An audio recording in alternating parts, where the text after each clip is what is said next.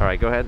State your name. Mike Franzoso, Wilcox Industries. Okay, here we go. So we're talking about the Hellboy handle and the features of it.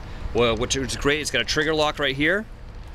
And if you take off the trigger lock, you've got flow right here. And then you have a thumb adjustment wheel for when you're igniting the rod in the beginning. You have a very slow flow, and then you can increase your flow or dial it back.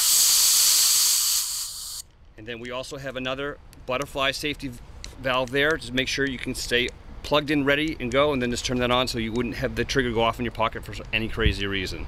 Another great feature of the Hellboy is you can take a 1/4-inch rod and put it into the collet, or you can take a 3/8 rod and put it into the collet with no other feature. You don't have to have an adapter kit. Right. So it works great. Very cool. Okay, so basically what you and I are going to do is I've already turned on the rig. So it's already factory adjusted to 70 psi. And this rig is called? This is called the Exothermic Cutting Torch 285 backpack system.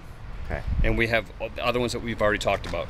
So what we're going to do is we're going to cut some metal over here by the table. I'm going to show you how to ignite it and how to go over and cut a piece of metal very simply, and then you'll have a go at it. All right.